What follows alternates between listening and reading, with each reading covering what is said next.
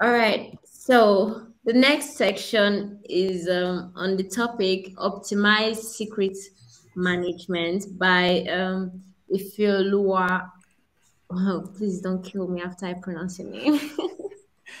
But yes, if your Lua is going to be taking that, I don't want to mutter the second name. He is fondly called Ife DevOps, so that's what I'm going to be calling him throughout the section.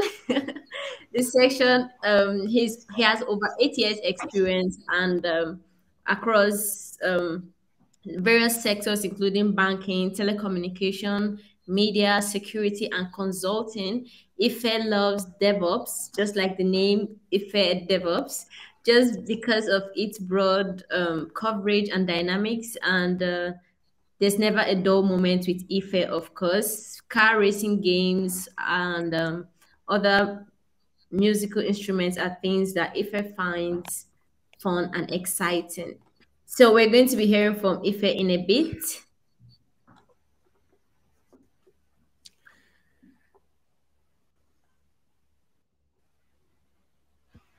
Ife, can you hear us? It seems Hi. as if you're muted. Oh, Yeah, okay, I can awesome. hear We can you. hear you now. Can you hear me? Yeah.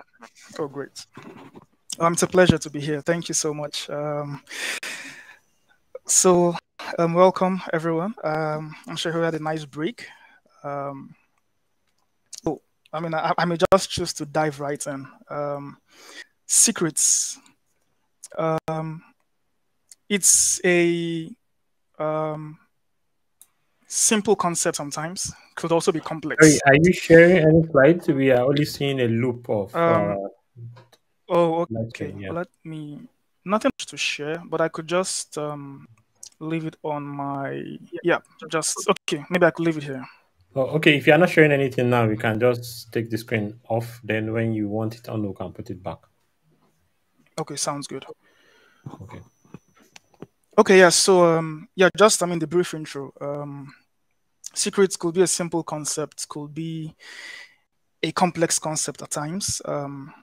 But over time, I noticed that the approach to it um, affects how DevOps teams perform. In terms of security breaches, or even in terms of how holistic or how optimal secrets are managed. So I thought to myself, okay, based on the few challenges and scenarios I found myself in, of course, based on several use cases, um, how should secrets be handled? Um, can they be handled, within the cluster? Should they be handled by a secret management tool? How do we refresh and rotate secrets? Should they be part of Git? I mean, with the whole new, GitOps model, how should we approach secrets? So based on the challenges I've faced and how to efficiently manage secrets, I encountered some solutions. Came up with a stack in how to make this seamless and easy to manage. This is not going to be the conventional techie breakdown, but I'll just try to make it as simple as possible enough to relate to it. Okay, so I'm going to just demo something simple using some tools that make up this tech stack, just to ensure that we can optimally manage secrets. At the end of the day, the takeaway from this is whatever stack we choose, whatever backend management tools we choose, it's something we can relate to. It's something we can easily manage, and most importantly, something that meets the needs of the team and the organization in terms of managing those sensitive artifacts in our environment. Okay, so I'm going to share my screen now.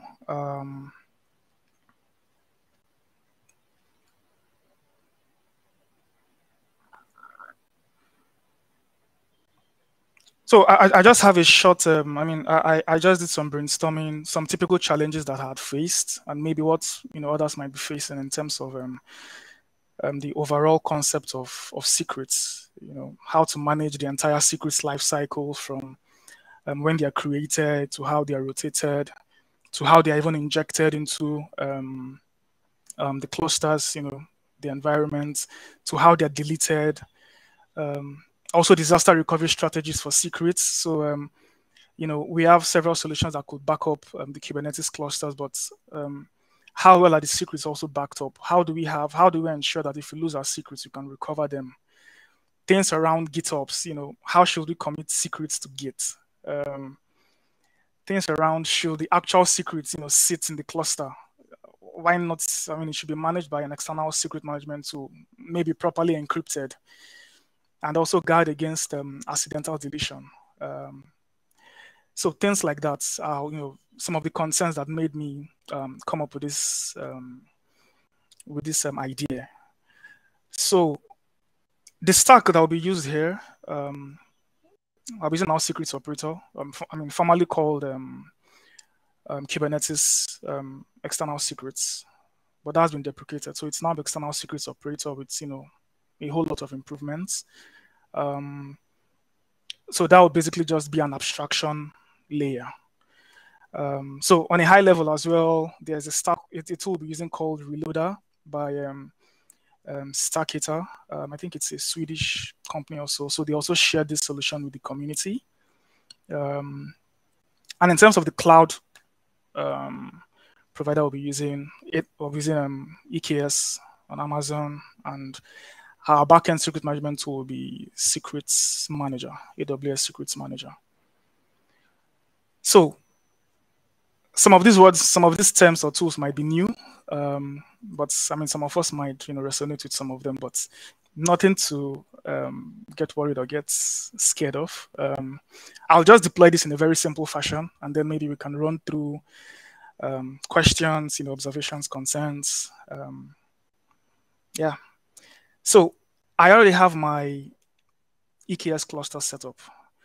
I think one of the sessions in the morning went through, setting up a Minikube cluster or so. Any of that works as well if you have, connection set up to your secret management tool. But before now, I have my EKS cluster set up already. As part of the prerequisite, so the first thing I would like to have will be to set up Reloader. The charts are available in the GitHub repository. So I could probably share this later.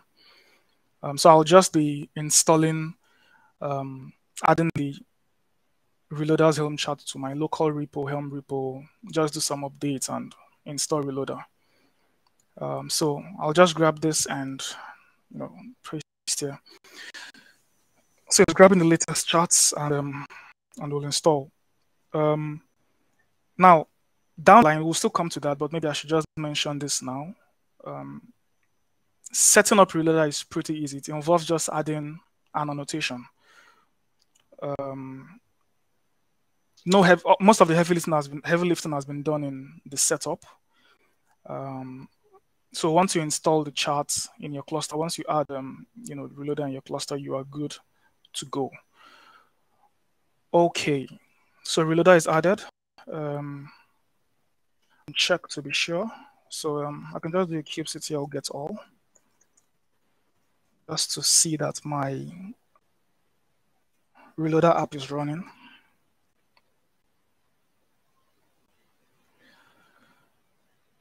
Okay, so I see it's running. Deployment object looks good, and the pod is also running fine. Now the next tool to install here will be, or to deploy, will be external secrets operator. But one of the prerequisites or the requirements will be to set up or define your AWS credentials. Why do we need your AWS credentials? Because you need external secrets operator to be able to communicate with your secret management tool. In this case, I'm using AWS Secrets Manager, so that means I need AWS credentials. You could use Azure Key Vault, or maybe GCP's Vault, or even HashiCorp Vault. Any of those other systems can work behind the scenes with ESO. But in this case, I'm using AWS. And interestingly, I'm using IRSA. This is a concept I won't dive deep in. It's just IAM roles for service accounts. So rather than me defining access keys and secret keys, I have a role defined. To define the role, this is my policy here. I just need 4 permissions. I need to be able to describe a secret, list secrets, and get secrets. I can just show you that in the console.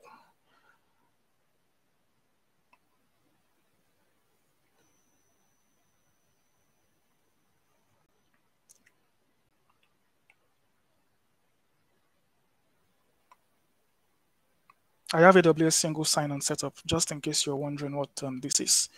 So this gives me, a more easy and streamlined access to my environment. Okay, so let's see what we have set up for external secrets operator.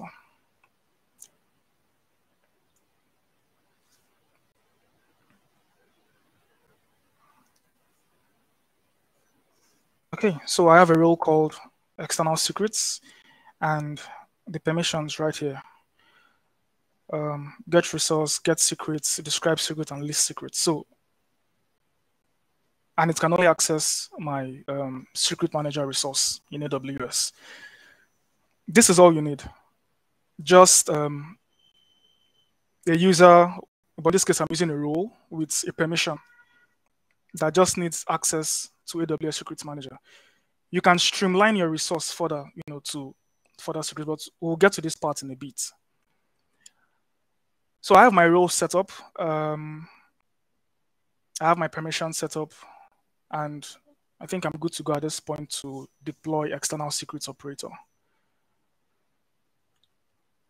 Straightforward as well. You can grab the Helm chart for external secrets in the Helm charts repository for external secrets. I have the repo added locally already. So it's optional for me to run this. I mean, it will probably say it already exists.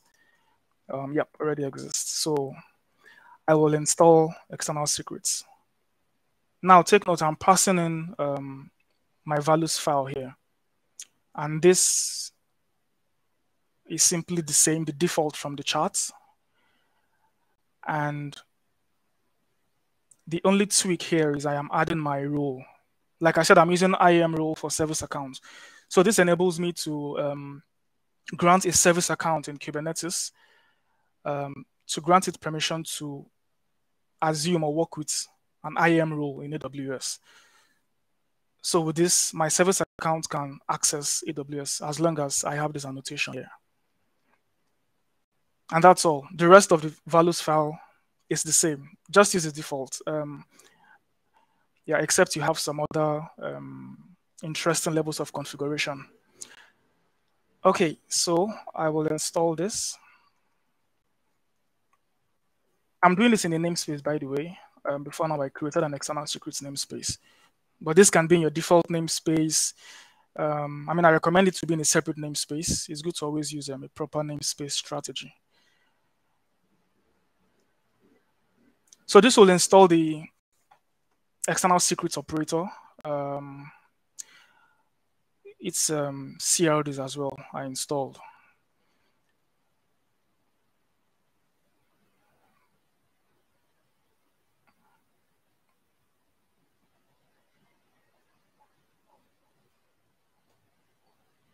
Okay, hold on. I think this is for.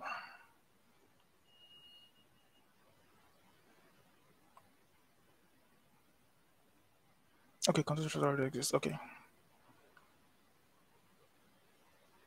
So I think that is pretty sure I already installed this, but let me just be double sure.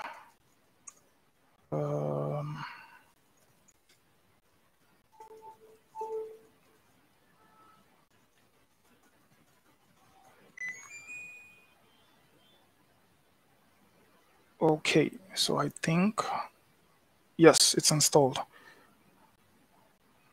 Great. So, yep, external secrets installed successfully. Now, the concept of external secrets is after deploying the operator, you need to set up a secret store. What's the store? The store is simply a backend object that establishes connection to your secret management tool. So it could be HashiCorp Vault, it could be Azure Key Vault, like I said. It could be, in our case, we're using AWS Secret Manager. And this is the manifest here. All of these charts and manifests are in the Helm chart repository, but I will just explain what the secret store does. So this is the manifest. I'm giving it a name, AWS Secrets Manager, because that's the name for AWS. I mean, it's just defined. It can be anything. You can call it anything. The region of my secret manager will be EUS, so that's the London region. So that's the region I'll be using, which is this region here. Secret manager. Right here. I think I should be in the, okay.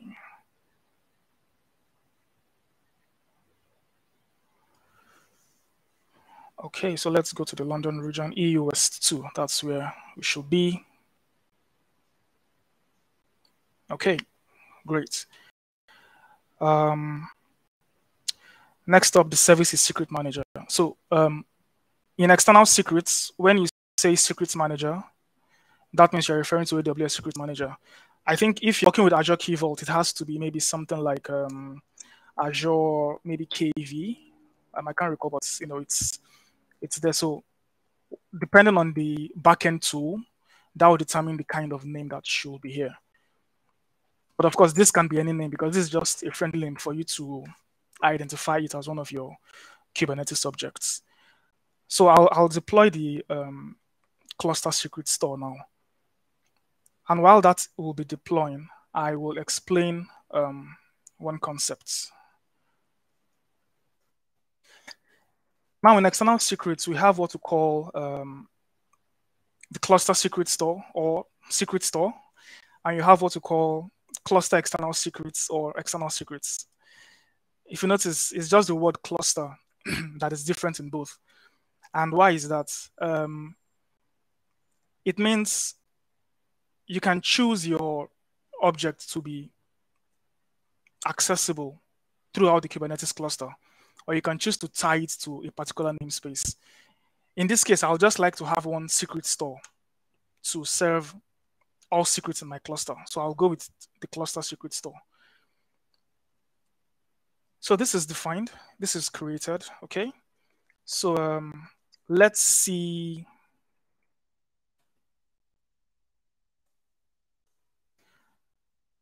Let's be sure. Let's describe this object. Let's see what's happening now. We have our cluster store created, of course, with backend connectivity to AWS.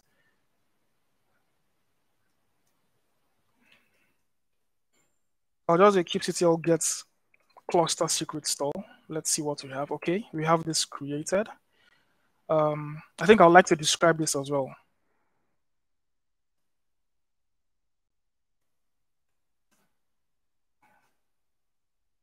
I missed the word describe.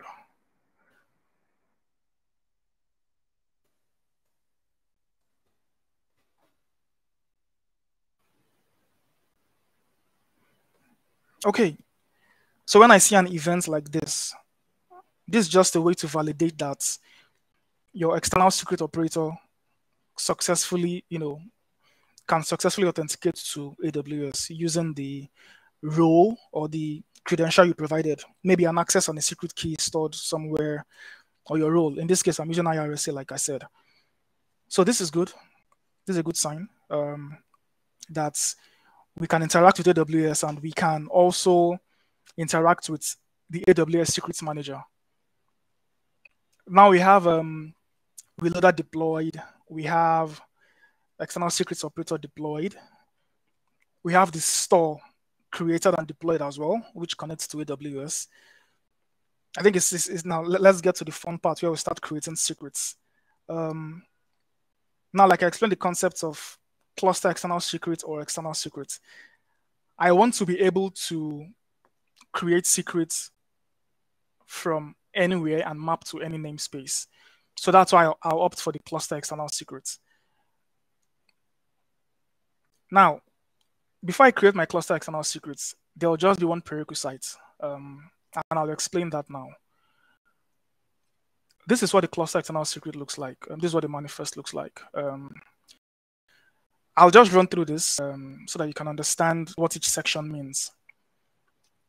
Of course, the name is the name of your cluster external secret object. Now, the external secret name is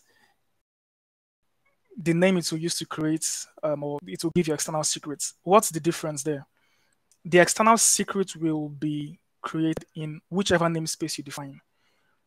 So remember, you are managing a Kubernetes infrastructure. You're using the namespace strategy to properly isolate workloads in your environment. I mean, maybe you have a namespace for dev, or a namespace for staging, or you have a namespace for critical apps and less critical apps with several levels of isolation. At the same time, whichever secrets are consumed in the namespace has to be within that namespace. That's the whole idea of the virtual isolation, with regards to namespaces.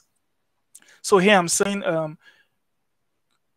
create an external secret and provision it to this namespace. In this case, I'm using the default namespace, but this can be any namespace. This can be maybe ABC app namespace. What does refresh time mean here? Refresh time simply says external secrets operator. Make sure that this external secrets always exists in this namespace. And who is in charge of that? It's the cluster external secrets. So every 1 minute, the cluster external secrets checks to make sure the external secret is in the default namespace. But it gets even more interesting. I mean, there's another layer just to ensure 100% or maybe near 100% protection or availability of your secrets. The next layer there is external secrets in turn also creates a secret within the same namespace. So you'll end up seeing 3 objects. You'll see an object of kind external secrets. You'll see an object of kind cluster external secrets. And you'll also see an object of kind secret. Of course, the one we're all familiar with is secret, which that is what our application will be consuming. We'll get to that part in a bit. So for the external secrets, it now creates a secret called test secret. Of course, this secret store ref is just saying, hey, remember I created a secret store named AWS Secrets Manager. That's the store you should connect with backend to fetch my secrets. So this is just like a reference call for synchronization. Hey, check my AWS secret store, fetch all my secrets, or fetch my secret named this. You'll see a section called data from or extract. Like I said, this might be new, this might be strange, but I'll advise you check the docs as well. I'll just try to do justice to explain a bit further, but the more you relate with it, you'll understand what each section is all about.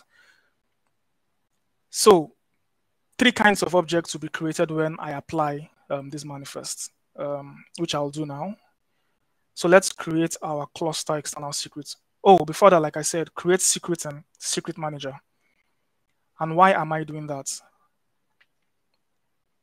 At the point when I'm telling it to fetch this secret, I need to make sure that I have a secret named this in AWS or in my secret management tool, any tool I'm using. So I'm going to show you that. So I have the secrets defined, and this is the name of the secret. So what I'm telling it here is extract the content of this from AWS, and please create a secret for me in Kubernetes with those contents. And how do you connect? Please use this to connect the secret store. Now this way I'm achieving so many things here. So I'm going to apply this and we'll see what happens. So let's just create this. I just have the syntax handy just to save time and effort. Okay. So I have the cluster external secret created. So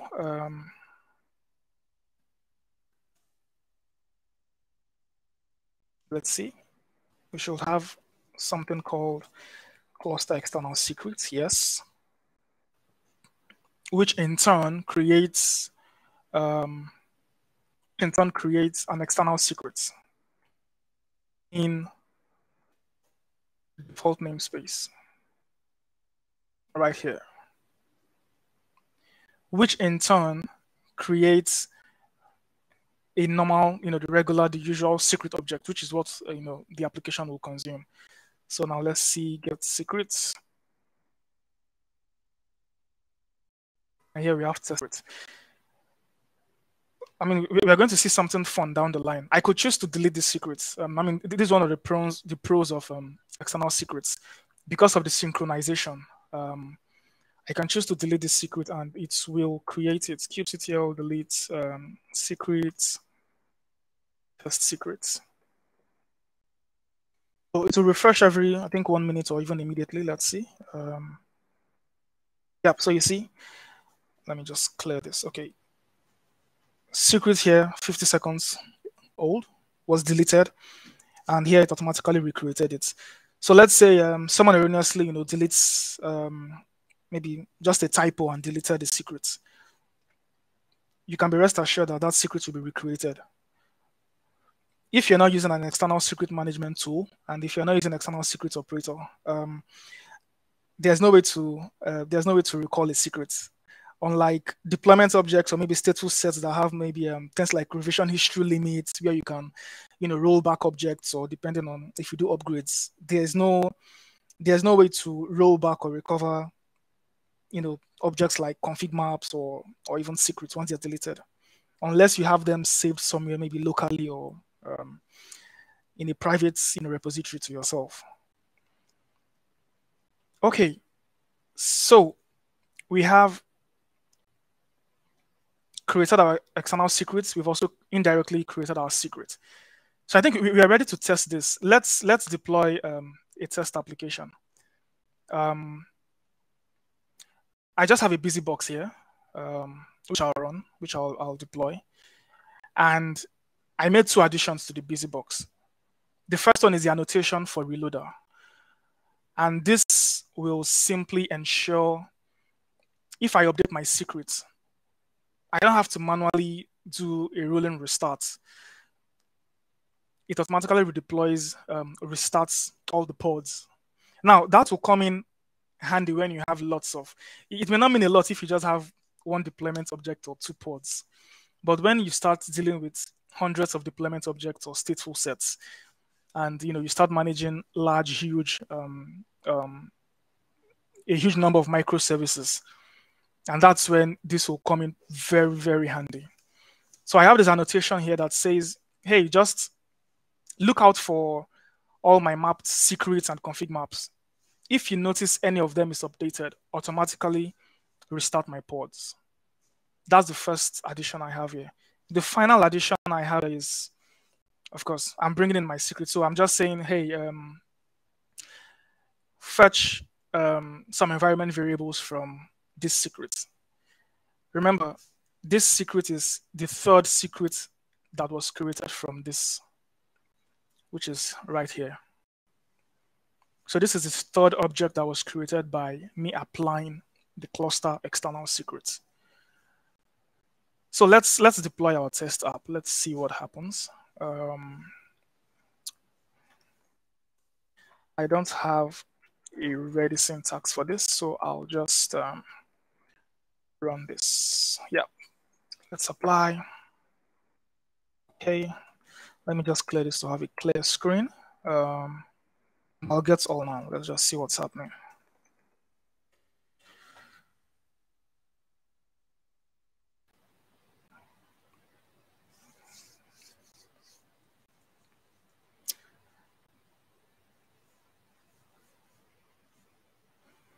Okay, I have my pods running. Okay, I think, let me exec into one of them just to, let's see what's going on.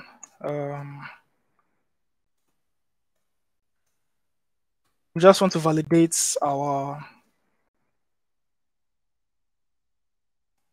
environment variables. Okay, so I'll say print env. Okay, I think let me just sort this properly. Let's say okay. Oops. I just want to see what I need. Okay, so these are environment variables in the pod. Let's see, and they match what we created here. So what's the entire flow of this? I'll just run through it. External secrets operator connects to AWS through the cluster secret store.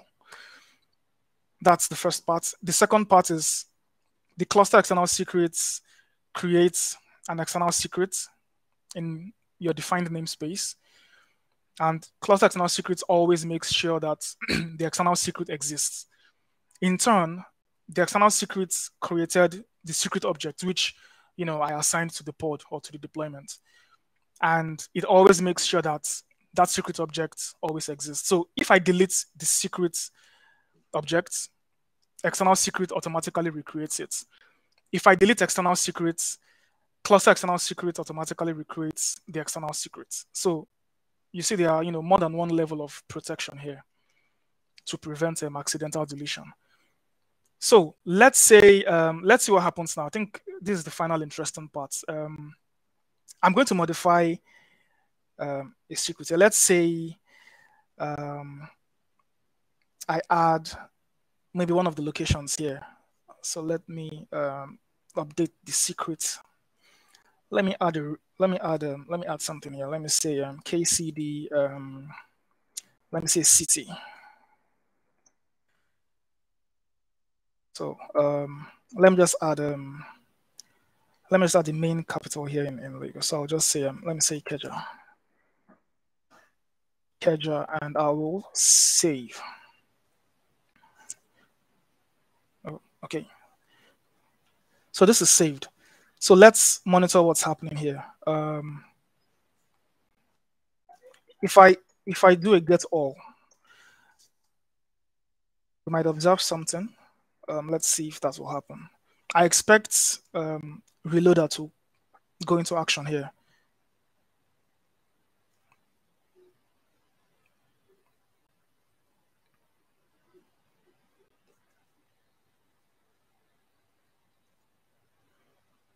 Okay, so I think the refresh time is 1 minute. So just wait for a few more seconds and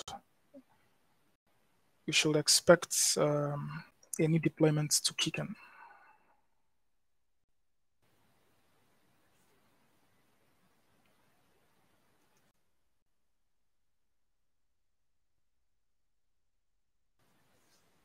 Okay, reloader is active. So we see here that the last set of pods are terminating while new pods are running.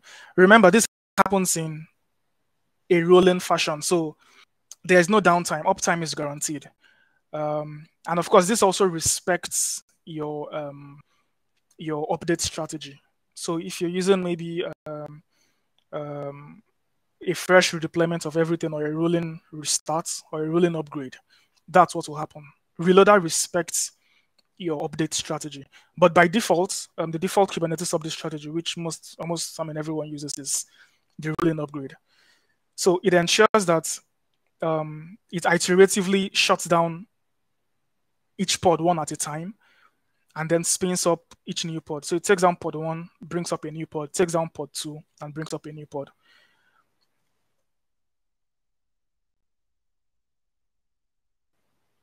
Just to be sure that all our new pods are running.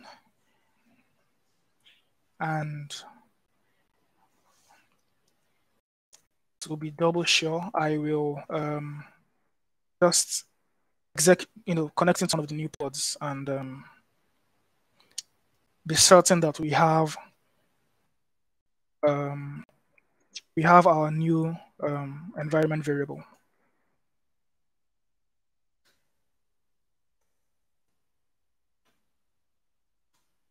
Okay, so I'm going to print the environment variables env and search for KCD. And I have KCD City Ikeja.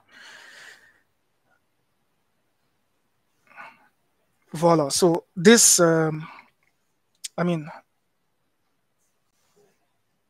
it looks like a lot of heavy lifting has been done here, and this achieves the goal which you want to achieve.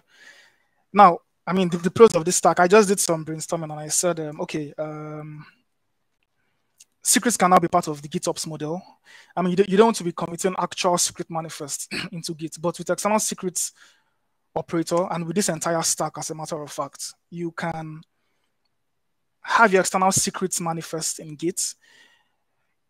In fact, depending on your GitOps strategy, in some cases, if you're using tools like Argo CD or Jenkins GX3, you can have some levels of integration where when you make a change, Argo CD automatically does, recognizes that new artifact. At the same time, if you're using GX3, you can, build a model that says automatically connect to AWS and create secrets. So that's the next layer. Maybe the next, maybe the next KCD. Who knows? Maybe that will be featured. But that's something also, that's possible. You can automatically create secrets from AWS without manually defining your secrets. So just have something in, just properly define your GitOps model, and that is very much possible. Automatic secrets rotation, I mean, the option is here. You can configure, imagine these are database credentials or any other form of credential. You can configure automatic rotation. DR strategy. Well, I think just to save costs since it's just a test, but you can also set up replication. If I attempt to create a new secret, I think it's even here. You can choose to replicate secrets to other regions, so you're not scared of the fact that the region may go down or your cluster might be unreachable, or your cluster crashes and all of that. That automatically handles your disaster recovery strategy. Also, secret synchronization, like we saw, you delete a secret, you delete a secret object, it automatically gets recreated. You update a secret, it automatically gets, the pods gets redeployed in a rolling fashion. I mean, a couple of that. And the cons of the stack. Nothing is perfect. There's always room for improvement. So to me, so far so good. I feel it's just one more layer of operational management, which happens just once, which is at the point of setup. Because the rest of the operations are basically, automated. So if I'm to deploy a new application, I just have to create my secret manifest, create my backend secrets in AWS, and redeploy. Whenever I update my secrets, Reloader automatically reloads. So I feel with this, I think optimizing secrets, should be more user friendly. Shouldn't be that scared topic handled by only the maybe experts or the gurus in the Kubernetes community. I think everyone can relate with it. Everyone can just deploy a simple stack depending on maybe your cloud provider or your secret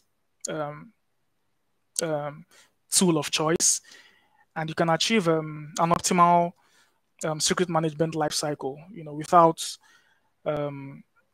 being an expert. So I think that's the end of my demo. I'm going to stop sharing.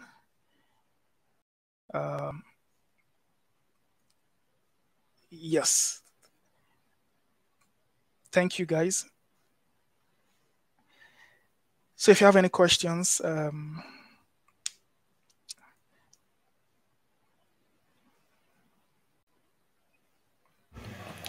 Awesome. That was a great session. I've always looked forward to secrets and different other options around secrets management. I think one of the most popular ones is Vault, but I've never seen a demo of that of AWS.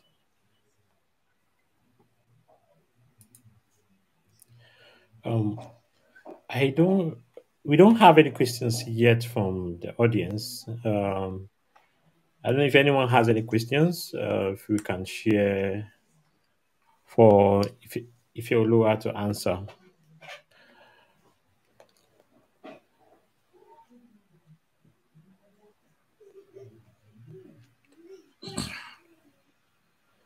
Okay, someone is asking. So there is Kubernetes service that does this. Kubernetes service. I guess you're referring to the operator, external secrets operator. Before now, it was Kubernetes external secrets, but that has been deprecated and improved. So we now have the external secrets operator. So for now, we can say that is the Kubernetes controller or service that does that is the backbone of this entire stack, basically.